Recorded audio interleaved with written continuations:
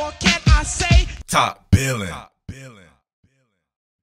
All right, Top Billin. Looking at Seattle's first depth chart they released, and we'll start with the offense here. Listen, I already said it before. Your Seattle Seahawks should have a top 5 offense in the NFL, no doubt about that. All things go right, meaning the inside of that offensive line comes to fruition. Definitely should be a top 3 offense. I mean, not really much you can say bad about it, right? You got 2 guys on the outside and DK Metcalf and Tyler Lockett, we know are tried, true, and proven there. And you add in a cat like Jackson Smith and Jigba. Jigba, I expect him to have a very good rookie season there, especially with those 2 guys on the outside. And obviously you can mix and match and have those guys flip each other's roles and all that there. Just having Jackson Smith and Jigba with the type of ability that he has, or we think that he has, right? The potential there to be a Geno Smith type receiver who will be accountable, meaning he can be on exact markers that Geno Smith expects him to be on. Geno, super accurate quarterback, rhythm and timing type cat, somebody with route responsibility, right? He's route responsible. Your man Jackson Smith and Jigba fits in good. Beyond that, man, come on now. The running game's going to be nasty. Kenneth Walker, one of the bright spots last year as a rookie, only going to get better. And then he has guys coming behind him, right? And Kenny McIntosh, right? You see him right there with the 2B or whatever, or with DJ Dallas there. Obviously, that'll change. Zach Charbonnet get healthy. That should be him right behind there. But Kenny McIntosh, DJ Dallas right in the fray. That's a very, very solid running back rotation from a talent standpoint. Nothing to it but to do it, though. We can't totally say what rookies will be until we see them do it, right? So we can only go by prognostication. My prognostication for Kenny McIntosh is to be damn good, just like he was at Georgia, straight up there. So depth-wise there, D. Eskridge missing those games there, that's going to be tough on them there. You better hope they can come in there with someone else, or someone else steps up in camp, one of those young guys or something like that. Way down there at number 81, Tyjon Lindsey, a cat that I covered in high school out there when I was covering the USC Trojans. And he's a real shifty cat, fast cat, man. He kind of got lost in the sauce in college, though, but I just remember the type of cat that he was, kind of like a D. Eskridge type. So I don't know. Derek Young, people talking about him all the time. Maybe it's his time to go ahead and step up and show himself to be what he can be, though. But let's flip it over to the most important side of the ball, right? All right, one hand washes the other, both wash the face. It's a team sport. But we know if the defense makes a significant improvement, Seattle should go pretty far, right? So with that being said, if you look up and down this defensive roster here, they're creating depth. They're fit into that scheme, right? So obviously we can see now it is a 3-4 scheme. So all the people who kept coming, they're going to run a 4-3. You don't know what you're talking about and all this and that. I don't know what I'm talking about because it doesn't have anything to do with what I'm talking about. It had to do with all you had to do was look at the guys that they were drafting. Clearly we're drafting for a 3-4 base defense there. They're releasing it as a 3-4 base defense. I said you wouldn't want to have ton of these edge players like that and then run a 4-3 because these guys are smaller. They're shorter. You don't have that type of length.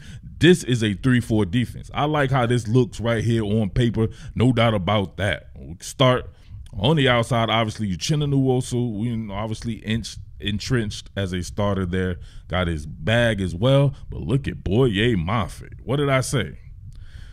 Sometimes, right, it's the answers are already on the test, right? Boye Mafe, his first year, man, was very solid.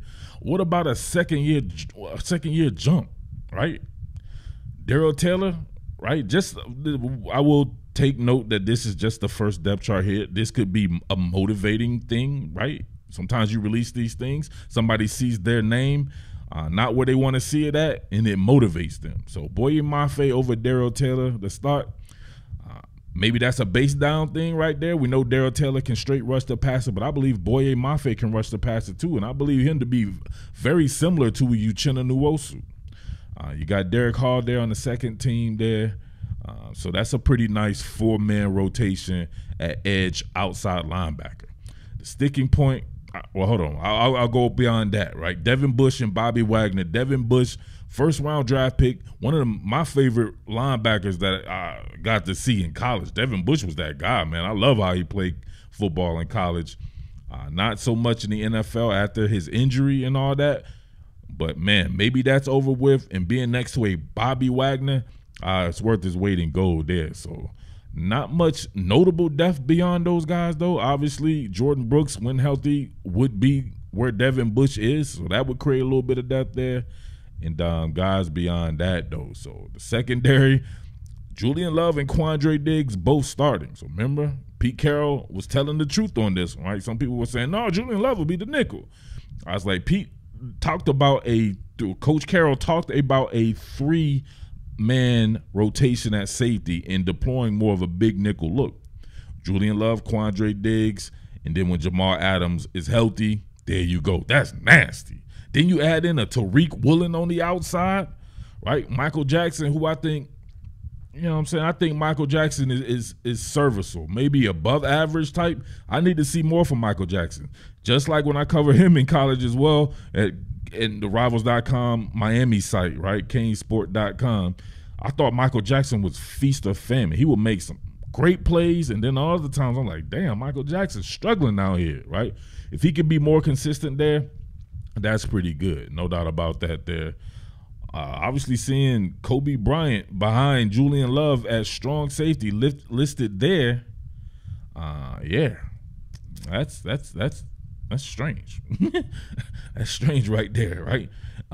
Maybe just because they're not listing a nickel back, right? They're just doing it from a base down. So what did I say, right? You draft somebody at number 5 on a team and put him in a sub-package role, it just looks weird. So if they wanted to list their 3-4 defense here, obviously you can't list a nickel defender. That means your number 5 overall pick is playing behind someone like Michael Jackson, who's a bit of a journeyman. That could be said, right? That could be like Michael Jackson is that guy, right? If he ends up being that guy, then it is what it is there. But you would expect a guy that high to be able to beat out a Michael Jackson. That's just my opinion on that right there. But placing him at the nickel, then that opens stuff up. You get your best players on the field, at least the guys who you feel are your best players right there. I still have to see it. I'm not so sure Devin Witherspoon is better than Kobe Bryant. That's just me being me there. He has to prove that on the field. I thought Kobe Bryant very serviceable, and I think playing that nickel position is kind of hard anyway, right? The fruits of your labor is not always seen there, but being one of these guys who can create havoc, Kobe Bryant can obviously do that. Maybe Devin Witherspoon will be a upgrade over him. If he is, that's nasty. So, but I don't see where you would play Kobe Bryant at with a healthy Quandre Diggs, Julian Love, and Jamal Adams. But that just adds quality depth there. That's nasty. What did I say? Rich people problems, right? And you drafted the Jarek Reed kid, too. I think has a little bit of talent there. Got my boy from Penn State there, Jonathan Sutherland. Hopefully he makes the team, right? We should see there. But to me, what would set it off, though, is one more inside player, right? Draymond Jones, Jarek Reed, Mario Edwards Jr., that's nasty. Mike Morris, we don't know where he'll be talent-wise. He has a chance to be, right? Moving him, reducing him down to a defensive end, 5 technique type, I can dig it. Cam Young, same deal right there behind a Jarek Reed. But, man, suppose you have one more veteran presence like a Shelby Harris. Man. All right, Seattle has a nice mix of youth and veterans. You think about a guy like Bobby Wagner, you want to send him out a winner. It's good to have guys in a rotation who are veterans who you know can bring it. Shelby Harris, right? That Mama Jumma, in my opinion, is cold. I saw where he visited the Browns, and the Browns said that he wasn't really in a hurry to get a deal and all this. My man's probably doing the veteran thing, trying to skip camp. If you can see this right here, watch this. My man taking on Trent Williams, bang, he sleep. And look at that, Shelby Harris right in the gap, right? You trying to run these gap schemes on him, pin and pull type Jones on him, not going to happen, right? Look at this. Big Trent Williams, one of the best doing it, one of the most physical cats, and bang, his head popped up at the top like Jack in the Box. You can see it right there. He's air napping, right? He's air napping. Harris already showed presence in that one gap, right? All he has to do is shed that, right? Wall and discard right there. Trent Williams disoriented, right? Tweety birds and Lucky Charms and shit all like that flying over his head. He's so messed up that you can see right here, he dives at Shelby Harris. He's like, damn, is that a running back or something? Let me tackle him. He's trying to tackle Shelby Harris while Shelby Harris is tackling Christian McCaffrey right here. That joint is like a football version of a menage a trois, but you can see him change elevation right here. See? Watch, sink those hips, change elevation, get that pad level down. That's how you tackle it back like Christian McCaffrey in the hole. No gainer right there. Come on, man. Your boy Shelby Harris is cold. You can see him once again working these gap schemes here. You get the center, right? He's sliding off on Shelby Harris, and then you get that H back as well, right? So you get a little bit of a ping pong action right here. Shelby Harris not bothered at all. Look at the physicality this guy. No thank you, and look at that. Right in on the play on Cam Akers. Look at this. Coming off the ball. Obviously knows his man is retreating, right? His man is vacating that gap. Meets the center head on. Bang. Keeps that foot right there in that gap. Showing that presence right there in that particular gap. If anything, that will be mental pressure, right? He's still there in that gap. You have to be able to count for that. And what is my man doing right here, right? No thank you. Bang, right on his back right there. Burped the baby, cleared all that colic and gout up or whatever. I don't think little kids can have gout. Whatever that shit is, he cleared it all up. Burped the baby, hit him in his back, and right there, Shelby Harris. He was playing some of his best football towards the end of the year too. All right, first two plays he was at a 3 technique. You can see him here at a 5 technique, so he's able to play all up and down the guitar string right here. You see, bang, look at him string it along. Still, you didn't see he got lost in the sauce and still stayed parallel. Just look what he does to bodies. He's a havoc. He's a complete havoc guy. He's wrecking shit out there. Look at this. Stringing it along, parallel to the line of scrimmage right there, right? Keeping his gas. And look at this. This is 3 bodies on Shelby Harris. He's tying that up, and you can still see his face right here, keying on his assignments right there. Gets rid of this dude right here. He burped him as well, right? He's burping everybody out there. Burped him, slept him, right? He fertilized himself, air fertilization, right? He had to take out a few more men. Bowling pin situation coming. Look who spins back to get into the play right here. Right, that mental pressure, Akers can see that. If Akers slides this way, it's over. So he has to try to do his best, right? Avoid that. He's trying to get through a gaps over there. Look at that, runs into traffic. He has to just eat that bad boy. And Shelby Harris right here, attack. That's hard. Come on, man. You gonna leave Shelby Harris out there? Look at my man right there. Look who makes the tackle. Come on, man. Listen, Shelby Harris, if you guys wanna really take it to the next level right there, I think Shelby Harris is that guy. Add him in or re-add him back in with what you have now, right? Before it was kind of a add and subtract kind of thing, right? Shelby Harris still ends up back with Seattle. Good night. That shit would be hard. He had an arms race with the San Francisco 49ers.